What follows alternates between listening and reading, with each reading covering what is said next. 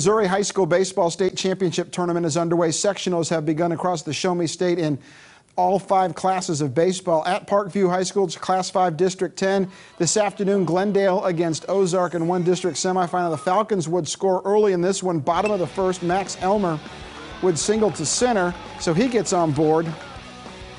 And then later in that first inning, Thomas Brand would line this one to straightaway center. It would go over the outfielder's head and off the fence. Elmer scores all the way from first on the double, and it was 1-0 Glendale. The Falcons tie Wilmsmeyer throwing BBs. He's signed with Mizzou, showing why. Breaking ball right there for a strikeout.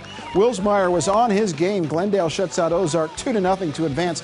The other Class 5 district semi had Nixa slipping past Kickapoo 5-4, so Glendale will take on Nixa in the district championship tomorrow. Class 4 District 11, Hollister pulling a big upset, eliminating the 2-time defending champions, state champions, Aurora 5-1. Catholic beats Rogersville 9-5. Those 2 teams will play in that district championship as well.